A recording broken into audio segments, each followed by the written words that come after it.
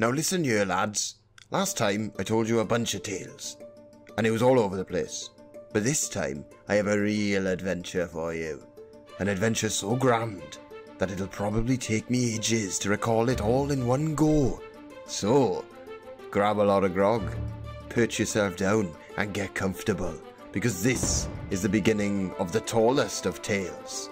This is the legend of Captain Dai Jones.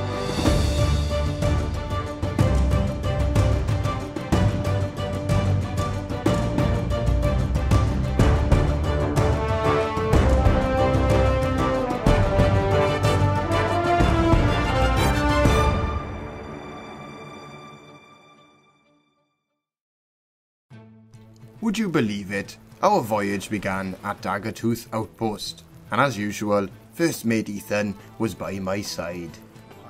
A mysterious stranger in the tavern had told us of an island by the name of the Shores of Gold, rumoured to be filled with riches beyond a pirate's dream. So naturally, we wanted to plunder this glorious place. However, it wouldn't be as easy as we thought, as according to the stranger, the island was hidden away in a deep cloud of mist, and the only way to safely navigate it was to obtain an artifact called the Shroudbreaker. We were given a book owned by the pirate lord who had managed to reach the Shores of Gold. Within it, cryptic notes told us that the logs we needed went down with the pirate lord's ship, aptly named the Magpie's Wing. So we set sail, following the book's direction. Get up in the crow's nest. Get up in the crow's nest. I need support. Because I can't see shit. I cannot see shit. I'm gonna be honest with you, it's not much better up here. No. Oh my god, actually come up here if you can quickly. Just you have to see how clear it is up here. I'm coming. I would tell you that, no, don't worry, but I honestly don't know if there's anything in front of us. Oh my god, like I can see. Literally can't see anything. Arriving at an uncharted island, me and Ethan scoured its surrounding waters until we found the wreck of the Magpie's Wing, along with the lost pages of its log, revealing their conflict with something called the Burning Blade, and also the location of a chest which was dropped overboard. We found the chest after guessing it would be near an island by the name of Paradise Spring, and in the process of swimming the chest back to the ship, Ethan decided he wanted to try his hand with the new harpoons we'd had put on the ship.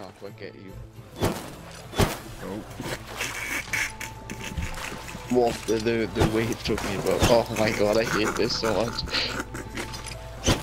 Aimbot, yeah. Oh my god, fam. With a cannon I am. Let me get a cannonball, I'll fuck you up. Move over a little bit, you're just outside the Oh, the shark! Oh my god! There we go. The timing! Opening the chest gave us more pages, and a totem resembling a crab. The new pages held clues of our next destination, and it turned out to be the uncharted islands, once again, that held the secrets we dared to seek. Fuck, I fell off. Where are you going? The clues led us to an underwater tunnel. As ominous as it was, we swam through, with crab totem in Ethan's hand, not mine.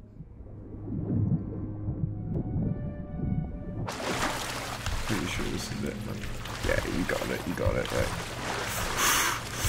Oh shit. It'll be like a... Oh mate, I got it. That's it. Oh shit. Yeah, get your gun.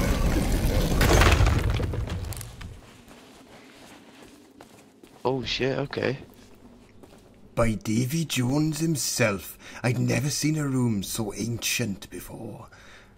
Now I'm used to the odd riddle or two, but Ethan needed some help. So I told him what's what, in hopes that he wouldn't fuck it all up. Fuck, how do I turn pages? There we go, yeah. Okay, you ready? Oh shit. Fuck. Shit. Let me just click it. No, don't click the button. No.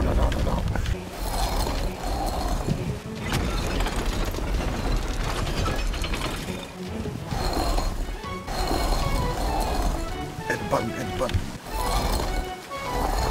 We got this. Oh shit, okay. Damn. With a little hiccup at the start, Ethan and myself managed to do well and avoid drowning. But the puzzle wasn't over yet. She's still there. The sloop is incoming. Instead, we had to deal with some lousy pirates trying to get the drop on us. Don't think so. Grab medallion. Yes, that's what we need. The sloop is incoming right now. Oh, somebody jumped in. Yeah, he's by the side of our ship. Hey, you friendly, dude, or are you just gonna stay on the ladder? Okay. Careful, Ethan.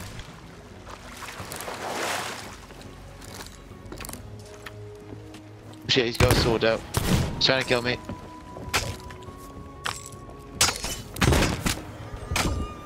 The bastards flee the scene. So me and Ethan quickly found the crab medallion shown in the shrine, and finally unlocked a hidden door with a pedestal beholding the fabled Shroudbreaker. With Shroudbreaker in hand, we set sail for Daggertooth once more to speak to our mysterious friend. You look so much more fly. Fair play. Oh man, I'm looking fly as hell, looking fresh. I feel like I'm the Fresh Prince. You're a new man. I'm a new man. I look at poor people differently.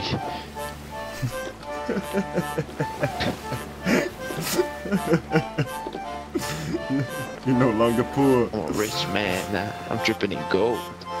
To be honest, the way that I look and the way you look is really good because you look like a captain. That's because I am the captain. And I look like they're just assassin. They're like Han Solo. First mate Ethan. After a bit of chin wagging, we finally made it to Daggertooth Outpost.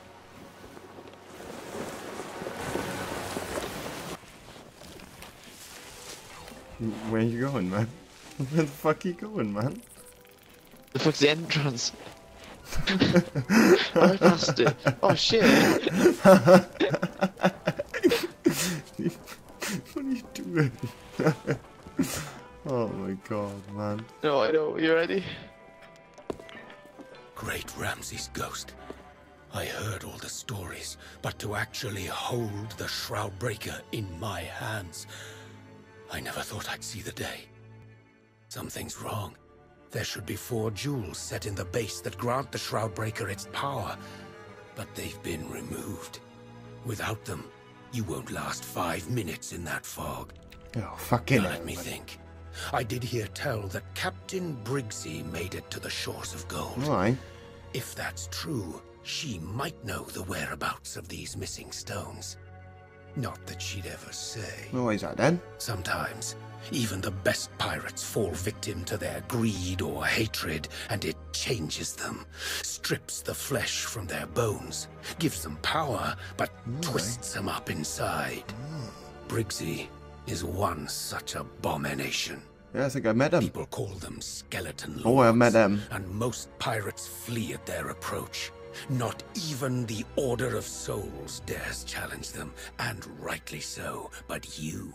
I'll have a go. You are going to have to hunt one down. Oh shit, like, yeah. I have eyes and ears across the Sea of Thieves. If you gather any of the missing pieces, I'll see they're restored to the Shroudbreaker on your behalf. Oh, thanks, bud.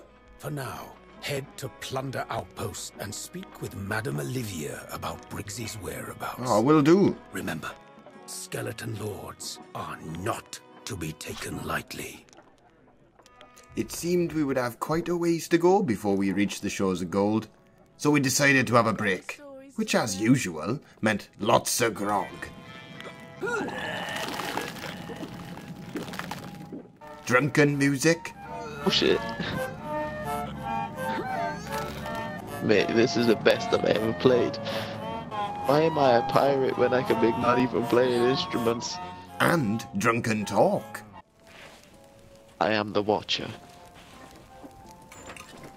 I watch present and future pirates pass. And what is it that you seek, oh great watcher? Gold, 'cause I'm broke. You know all these fancy clothes I got, man? I took them from dead pirates that were more worthy than me, man. And thus ends the sad tale of the Watcher. Isn't it? Actually looks pretty good. Yeah, you know what? I think I'll have that, but got a beard, you know, proper beard going now and everything. So got to have a vigorous looking fucking hat, no, don't I? Know what I mean? Like, innit? Dai Jones is fucking, you know, grown up, innit? He's fucking old, like, innit? Fucking old, mate. He's been around the block a few times. Been around the Sea of Thieves, but... Around the Sea of Thieves a few times, As we were shopping, you know, and enjoying ourselves, some random pirates decided to attack us. So we showed them what's what.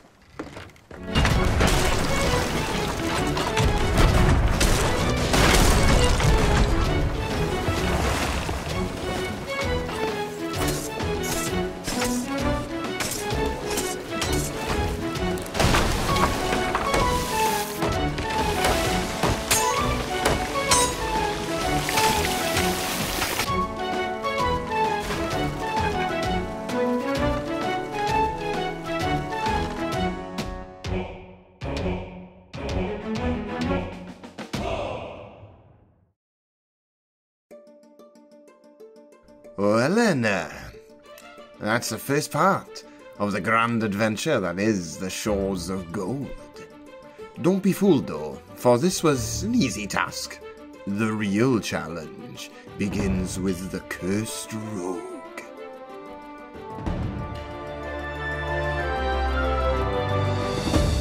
What's happening in there? We're going on a quest, mate. Where's my crew? God damn it. Shit, they're fucking firing! Oh! Right in me fucking arm! Oh, there we go. Oh shit.